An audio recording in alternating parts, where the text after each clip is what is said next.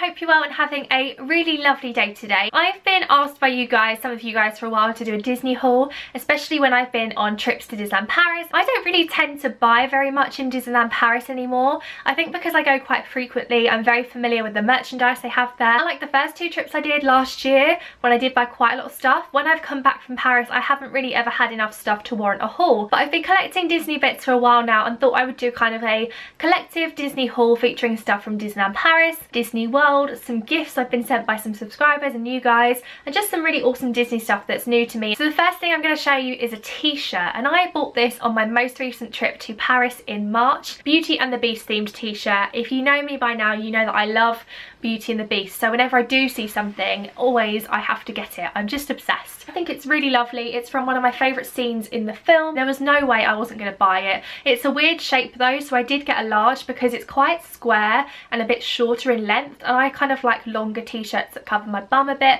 so I went up a size because I wanted it to have a bit more length. However, that did make it quite wide. This t-shirt was €25.99. During my March trip to Disneyland Paris, I was very lucky to be invited to go to the Star Tours Last Flight to Endor event, which was to commemorate the fact that Star Tours was closing for a year and going into a major refurb. That evening it was freezing cold. I was so cold that I had to buy a hoodie. It was that freezing, and we were standing around outside a lot waiting for fireworks very late at night, so I decided that I needed a hoodie, and there was only one shop open, which was the, I think it's called Constellations. It's the shop that you have to go into when you leave the Buzz Lightyear ride, and that was the only one open, so I didn't have much choice. But I'd actually seen this hoodie before in Paris and really liked it. I can't touch this bit because it's kind of like felt like velour material, which it actually makes me cringe, but the rest of it is really comfortable. It has a hood. I got it in a large because I wanted it really big and warm because I was so cold, and I have worn it a lot since. I think it was between 30 and 40 euros. It wasn't too expensive. The rest of that March trip was actually quite warm.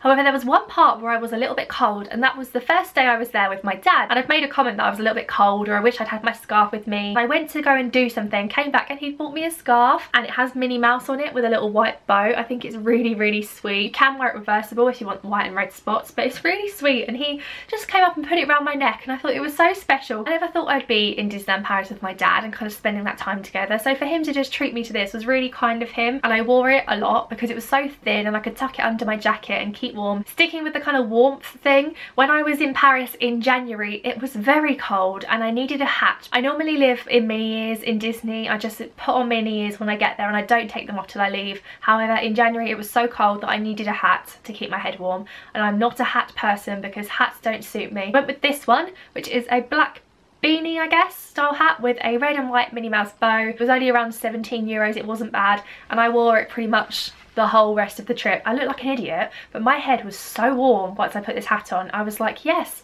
this is the answer to all of my problems. Speaking of mini ears, I have a new pair which I'm a bit obsessed with. Disney World has actually upped their ear game a little bit, which I think is very important because there are so many awesome ears. My favourites are my Queen Ursula ones. So they've done a new range of princess themed ones. There's Belle, Snow White, Aurora.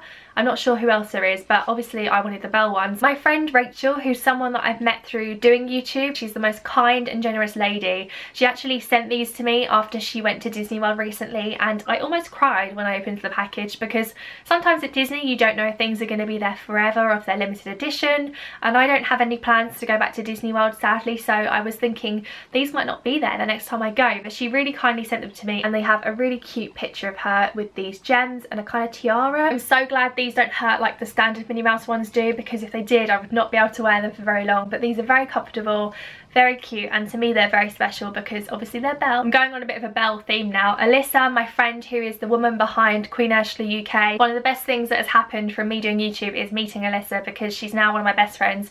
Absolutely love her, and the last time I saw her she gave me a Belle bouncy ball. Now this is one of those things that I've always seen in the Disney store and I'm like, yeah, I'll get that one day, and she just gave it to me. Belle's in there and it's so sparkly, and I've had to keep this away from my dog because it's the sort of thing that if he saw it he'd want it for himself. I'm such a child with things like this and I get really possessive and just want to keep it all to myself. Primark have also upped their game with princess and general Disney stuff, which is great but also very frustrating because I feel the need to buy everything, and they came up with a Belle tote bag and I wasn't able to find it, and then actually received 2 through the post, one from my friends Penny and Mike, who I went to Madame Tussauds with recently. If you watch my weekly vlogs and if you watch my Disney World vlogs, they were in my last day ones. I met them in Orlando and now we're really good friends. I also received one from my friend Natalie. She is amazing. I met her in Paris in March. She has the cutest little boy that I've ever met in my entire life called Charlie. He was just an absolute sweetheart, and we got to go on It's a Small World together and we skipped through Fantasyland together. It was just amazing.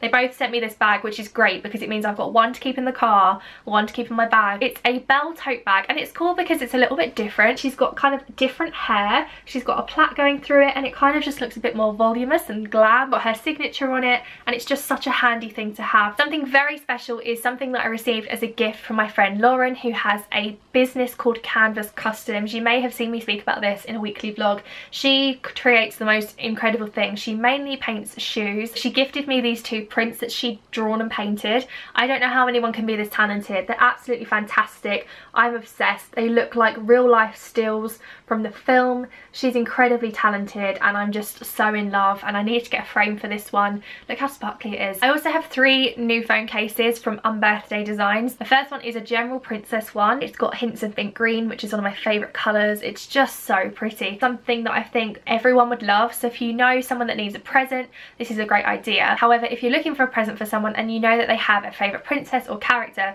you can get character specific ones as well, like this Belle Beauty and the Beast one, which obviously I'm in love with. It's just amazing. I love the little hints like the enchanted mirror and the book and the teapot. At the moment I've got a more subtle one on, which is this one. I really like this because I've seen these phone cases around on eBay where they have the princess just kind of standard, but Unbirthday Designs have sparkled her up for me. Another Belle item is this iced cookie. I received 2 of these from Jonathan. I showed them in a weekly vlog. I've already eaten one, but I wanted to keep one to show you. I've had these before from Disney World and they're a great thing to buy if you're looking to get gifts for people because they come in pretty much every character, so they make quite a nice kind of personalised but not too expensive gift. Jonathan also kindly sent me this colouring book, which I really wanted to show because I think it's awesome. It's one of those grown-up adult colouring books based on the Lewis Carroll story, so it's not overly Disney, but I still think it's something that any Alice fans would love. Stunning designs in different kind of levels of how difficult it might be to colour. There's also quotes from the story. I've got 2 kind of random-ish things from Disneyland Paris to show you. Both of these things are actually what I got from Paris in January because the Christmas January sales were on when I was there. Go after Christmas, kind of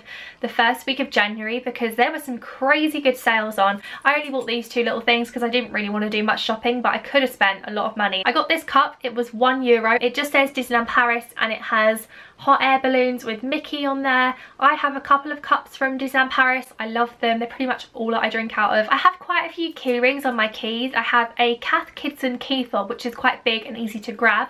I have a castle kind of cut out silver design from Disneyland Paris, and then I have this one, but sadly there was a princess that fell off, and I give you 3 guesses which princess fell off first. Obviously it was Belle, and it's kind of like faded a little bit, so I saw this was on offer and it was only €1 again, so I had to pick it up. It is a pink heart design and it has 4 of the Disney princesses on there: Snow, Cinderella, Belle and Aurora. But what's weird about this is on the original one, this dress that Cinderella is wearing is pink, and that dress that she's wearing I'm sure is the original dress that she wears before the stepsisters tear it up. I do need to replace the other one now that Belle's fallen off. The last few things I have to show you are actually pins. Now I'm quite big on pins. I don't do as much trading as I do buying pins just for myself that I want, but I have traded a couple of times before and it is great fun, and it's something that I really want to spend more time doing the next Disney trip I go on. When I want to do pin trading, I tend to buy a selection of pins in the cheapest way that I can to then trade with others. A lot of people always say to me, buy pins on eBay, you can bulk buy them cheap, but I don't want to do that because